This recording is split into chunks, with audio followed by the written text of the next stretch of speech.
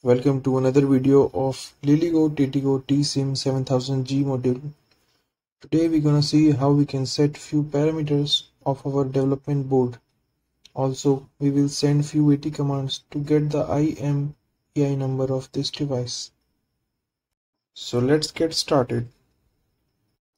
To get the code, you can use the link given below in description, or you can also search in Google. This is the first link. Under the example folder, you will find Arduino network test folder. Double click the folder and open the file which name is Arduino network test. Copy the whole code.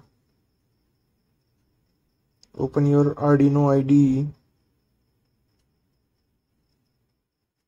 and paste your code. In this code we can see AT commands are written here.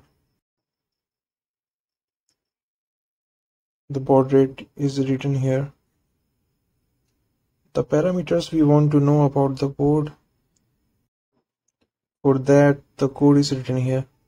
You can see serial AT,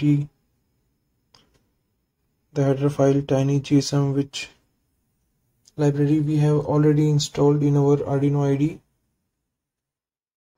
The code is also written here to indicate the existence of SIM card.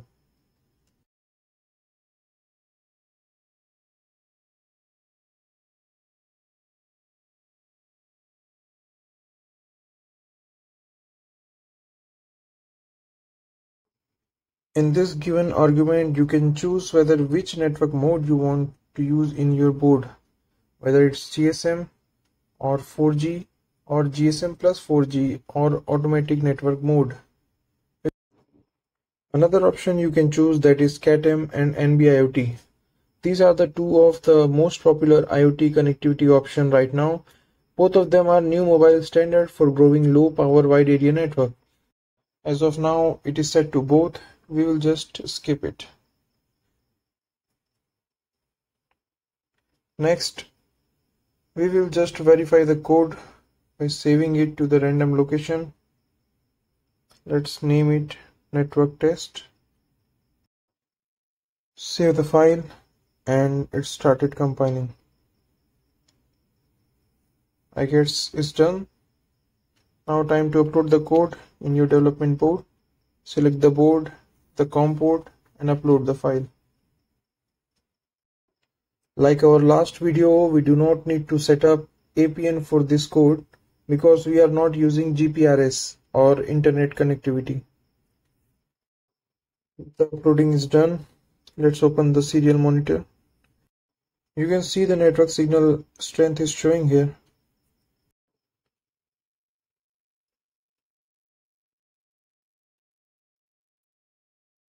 It's also showing that modem is online and it's reflecting the status of SIM card.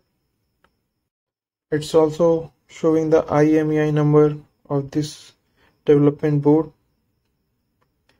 and continuously sending the signal strength to your serial monitor.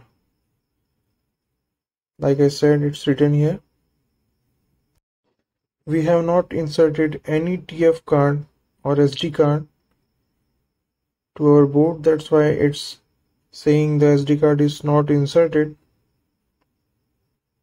and the IMEI number and other information is showing here.